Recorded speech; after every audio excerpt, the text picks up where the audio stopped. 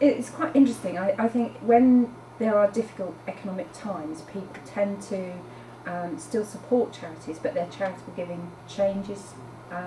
People tend to focus more on local causes and also on international development causes.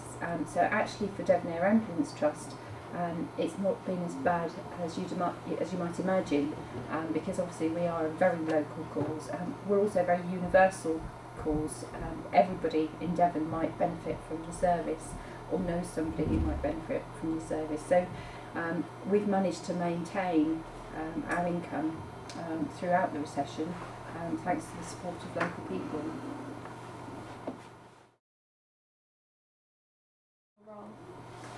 I think any leadership role obviously has challenges, because obviously communication is absolutely critical. Firstly, within the organisation, making sure that everybody, all our staff and all our volunteers know and understand where we're going, what our plans are, and also understand the sort of really key policy issues that we face. And so my job is very much about making sure that those key messages are understood by everybody and communicated effectively. That's obviously, that's always a difficulty in any organisation. But when you're talking about an organisation which covers the whole of an area the size of Devon, and we have 12 shops, we've got 20 people here in the office. We've then got just short of 400 volunteers all around the county. So it's actually really quite difficult to actually get the same message out to all of those people at the same time. So that's I think probably the biggest challenge in terms of communication. Well, you do a good job. Thank you. That's a really good question. Every charity is required to have a policy on reserves.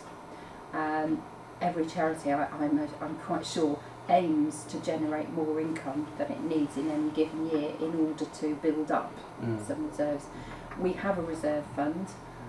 We aim to have sufficient reserves in hand that aren't already committed. So, for example, already committed to, purchasing an aircraft, for example, to meet the running costs of the organisation. Should we in any one year have a sort of 20% drop in charitable income. So we make sure that we've got that money in the bank, as it were, to fall back on against that sort of provision. Happily, so far we haven't seen anywhere near a sort of 20% reduction in income. In fact, last year things actually were better than the year before. Increasing. Okay, so there is a safety net in place. There is a safety net in place, and it's absolutely crucial, obviously, when we're talking such big figures, that we have a reasonable safety net in place, and we do set that out in our annual accounts. We say, this is the amount of money we need to have in that pot, and at the moment we've got that pot of money there.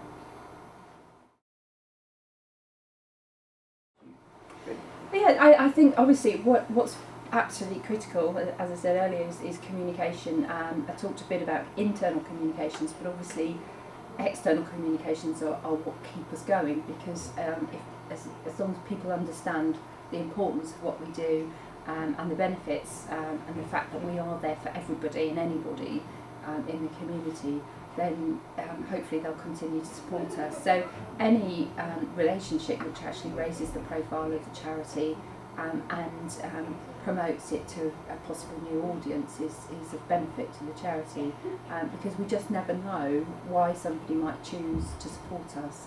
But if they don't know about us, they're not going to choose us, are they? So that's absolutely vital. Those sorts of partnerships are really important.